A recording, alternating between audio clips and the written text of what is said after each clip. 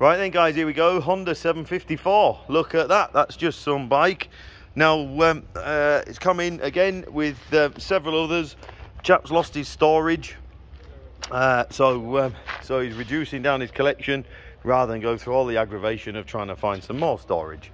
22,000 miles showing, look. Don't know how right or wrong that is, make your own inquiries. Now the BDIs amongst you will have noticed she's got a hell of a can on there, look. I'm sure it barks out. I just fed them carbs a little bit, same with the other bikes, they've all been the same. I just literally gave them a quick spray of a bit of quick start stuff that we use here, and it started immediately. Just enough to tell me that it will run, get some fuel in the carbs, and it will run. So I don't know how long it's been stood, but there won't be a lot of bother there, I don't think.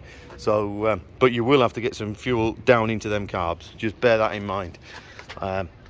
Numbers are evident on there, look, on the old frame. Engine number will be around the other side.